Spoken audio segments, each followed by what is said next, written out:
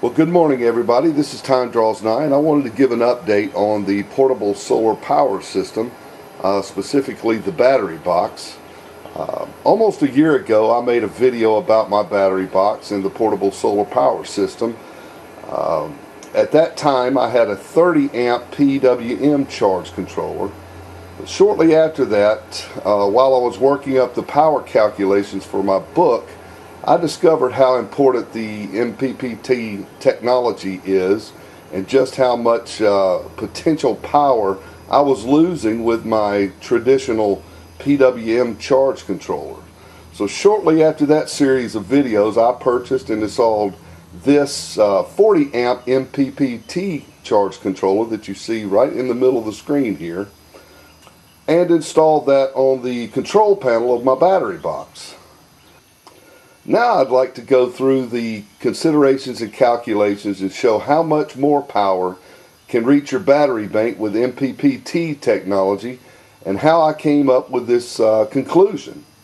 I still have the old 30 amp PWM charge controller stored away in my Faraday can, and we'll of course pull it out if we ever have any sort of situation where this charge controller goes bad, or we have an EMP, or something happens to where I need a charge controller, an emergency charge controller.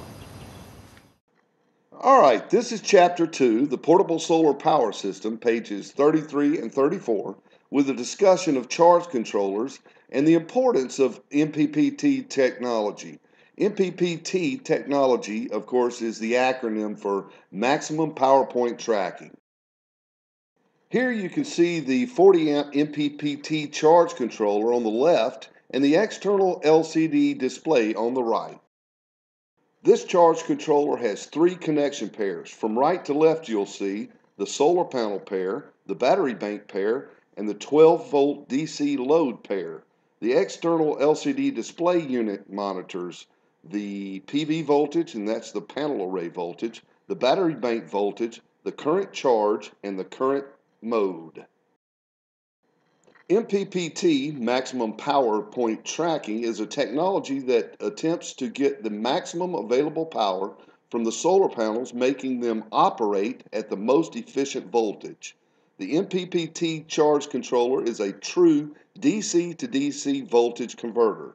With PWM charge controllers, the input voltage from the solar array will be pulled down to the voltage of the battery bank, in this case a 12 volt battery bank. The portable solar power system has 120 watt panels that can only achieve 120 watt output at approximately 17.1 volts. The battery bank is at 12 volts, so the PWM charge controller would limit the input voltage to 12 volts. This will artificially limit the 120 watt panel input power to approximately 71 watts. An MPPT charge controller will resolve this voltage differential internally, outputting the 12 volts expected by the batteries and raising the current, the amps, to nearly 40 amps, where the panels only output a combined 28.4 amps maximum.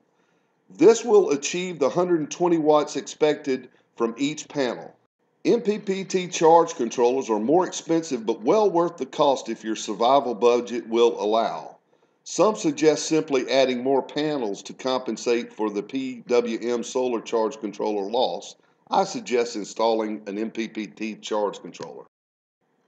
Again, the portable solar power system has four 120 watt solar panels. I have a section describing the considerations for sizing your solar panel array, and I get a little deeper in the weeds with the math associated with the calculations, and this will better describe the importance of MPPT and the loss associated with standard PWM charge controller. Typically during the summer months, there is a peak period of charging in the middle of the day, with somewhat less in the early morning and late afternoon. For this example, using the portable solar power system, we will use 6 hours per day at 95% maximum charging, which is the peak period, and 4 hours a day at 70% charging, representing the mornings and the evenings. Again, Ohm's law provides the calculations. 480 watts divided by 12 volts times 6 hours at 95% is 228 amp hours. 480 watts divided by 12 volts times 4 hours at 70% is 112 amp hours. So that is a total of 300 amp hours per day. There's a caveat to this math though. Using Ohm's law, with 120 watt panels rated at 7.1 amps on a 12 volt system would only produce 71 watts with a PWM charge controller. As discussed earlier, the solar panels are actually capable of producing over 17 volts. The loss discussed here is a worst case scenario when the panels are producing at 100% with perfect peak sun at a perfect tilt angle and with no obstructions at all. On days where the conditions are not optimal, loss with a PWM charge controller will be less because it might still pump 71 watts into the 12 volt system where the MPPT controller could be producing only slightly better than that.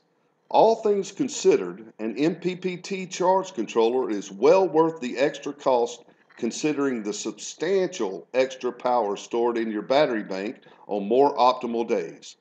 Thanks for watching and please subscribe.